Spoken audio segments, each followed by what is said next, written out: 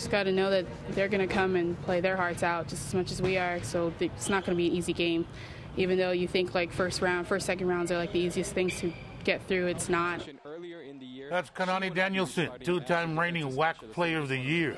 7th-ranked Rainbow Wahine volleyball team opened NCAA postseason tournament play tonight, getting their block back against Portland State.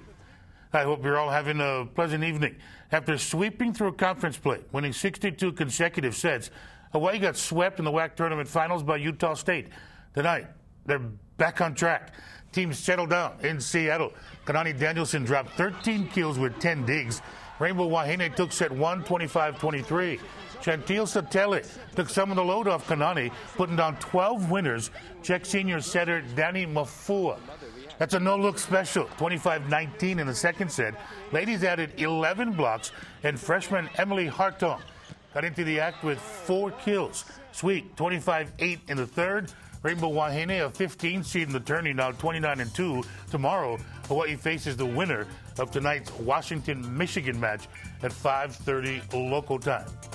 And on the road for the first time this season, 4-2 Rainbow Wahine basketball team on the court at Portland State right now, trailing 45-44. Camila Jackson has 18 points so far. Update tonight at 10.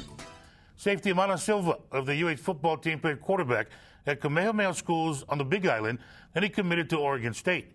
After a short stay in Corvallis, Silva transferred to UH, and on Saturday, in Hawaii's regular season finale versus UNLV, he'll be one of 28 Warriors celebrating senior night.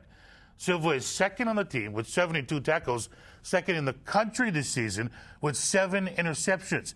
In his career at UH, Mano's got 13 INTs, tied for the school record with Keone Jardine and Kelvin Millhouse.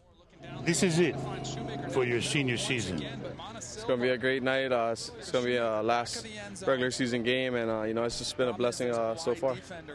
You have a memory that sticks out as that's the moment that I will always remember? Not yet, not so far, but hopefully that moment comes. You dare cry on senior night with all the emotions and family? I try to hold it in as much as possible, but sometimes emotions take over. Warriors tied for tops in the nation with 33 turnovers overall, tied for second in the country with 20 INTs, just 1 behind Alabama.